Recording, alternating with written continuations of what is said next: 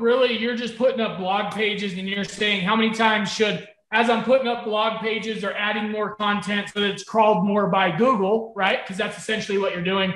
You put up blog page, Google sees it and they're like, okay, should I index this? Let me read it. And when they do that, guys, they're automatically reading the rest of your site as well. So it helps it index it again, crawls it again, and gets you a little bit more relevancy. So that's what she's doing. And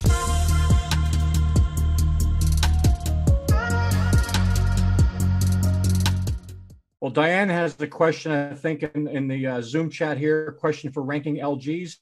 You want to get on and ask your question? Yeah. So I have quite a few LGs that I put up a while ago, and they're finally getting up to like page 2 or what have you. And so I'm continuing to do backlinking and trying to do some content here and there, like adding answers to questions or what have you. But at some point, like, I feel like I shouldn't just keep adding more content to the home pages or what have you. So I was curious, when you're adding content to kind of bolster out your sites and so that Google sees that you're paying attention and you're updating and you're, active, any like inner links would you link off of a home page to like another page that's not, in the navigation with some additional content before it looks bad? so really, you're just putting up blog pages and you're saying how many times should, as I'm putting up blog pages or adding more content so that it's crawled more by Google, right? Because that's essentially what you're doing. You put up blog page, Google sees it and they're like, okay, should I index this? Let me read it. And when they do that, guys, they're automatically reading the rest of your site as well. So it helps it index it again, crawls it again, and gets you a little bit more relevancy. So that's what she's doing. And you're saying, if doing this, how many times should, every time I launch a blog, should I link from the home page back to that blog page? That's what you're saying? Yeah, because I didn't necessarily want to put a blog in the, like a blog page in the navigation, or like have or have like a blog thing and then have the links off of the blog page.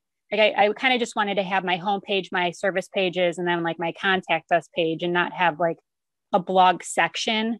I personally, you don't have to have the blog section in your menu, but I would still link to your blog at least one page, your blog page that has all your blogs on it.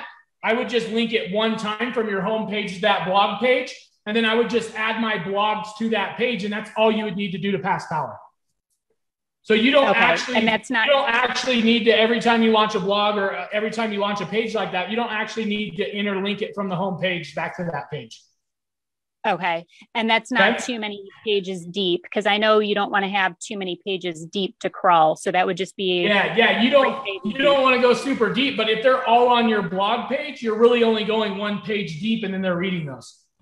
Okay, awesome. So deep would be like this: home page to blog page, and then you have a section on whatever SEO, and then boom, that has blog pages, and then inside there you have another section and it goes over here and it goes, you see what I mean? That would be too far to go.